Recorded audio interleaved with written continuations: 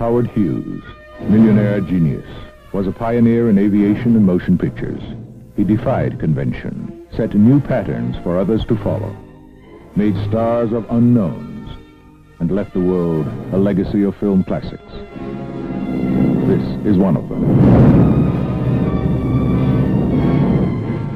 Hell's Angels.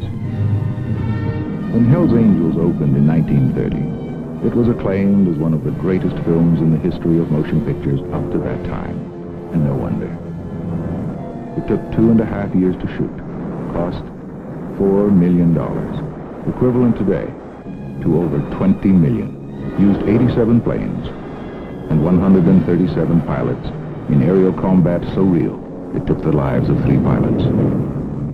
So spectacular was the world premiere showing of Hell's Angels, it has not been equaled to this day. The announcer who covered the event reports.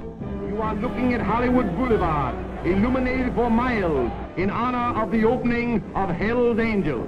For the first time in history, Vine Street and Hollywood Boulevard have been made into one-way streets for 2 miles through the heart of Hollywood to facilitate the handling of the traffic, bringing the throngs to this elaborate opening. The boulevard is decorated for miles, and Hollywood prevails throughout the city. 500,000 people are crowding the streets to get a glimpse of the stars and celebrities. All tickets for the first night were sold 24 hours after Sid Grumman announced the opening. You may have seen openings before, but you've never seen anything like this. This is the opening of Hell's Angels.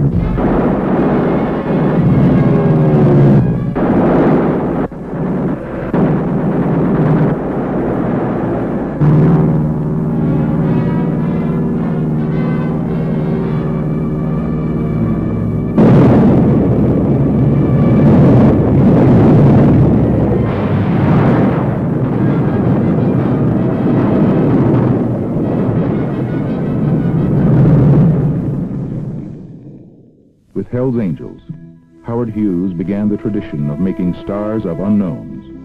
Would you be shocked if I put on something more comfortable? After appearing in Hell's Angels, Jean Harlow became the platinum blonde sex symbol of the 1930s and a Hollywood superstar.